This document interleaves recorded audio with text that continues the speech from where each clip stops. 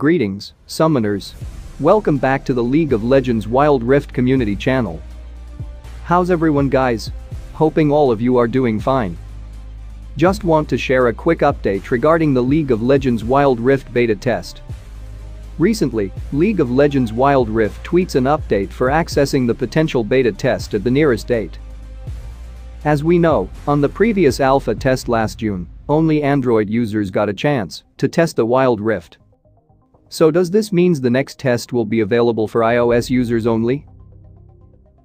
Many Android users weren't happy with this news from the Wild Rift team because they were waiting for a long time for these beta updates since last July.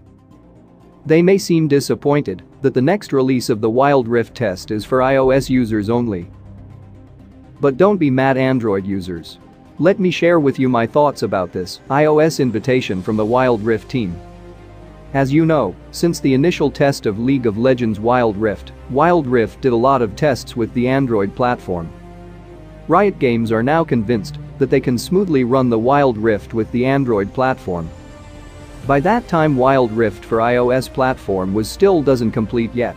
Since then, some iOS users can't play the initial test because this was exclusive only with the Android phones.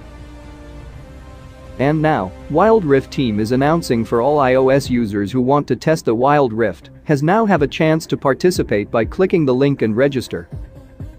I believe this is a great move for the Wild Rift team to officially launch the Wild Rift with iOS devices.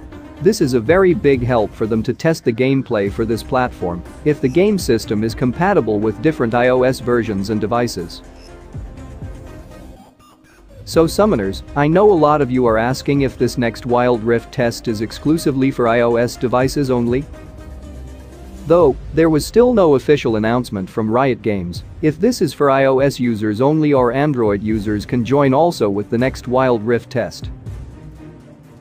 But from my perspective, I believe that the best decision to made by the Wild Rift team is to release the beta for both Android and iOS users. Why? It's simply because, if you want to test beta for mass participants, it's a great idea to test it for both platforms so you will know if the Wild Rift system will run simultaneously cross-platform between an Android to iOS users and vice versa. This way they will know if both platforms don't get an error or game glitches while playing the game. So Android users, please don't get disappointed, there is a high chance that the beta test of Wild Rift will be open for both Android and iOS users. Though, Seen Ben agreed with this idea.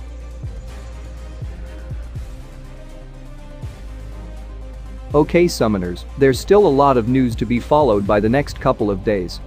So let's keep an eye for the next update from the Wild Rift team regarding the next official beta test.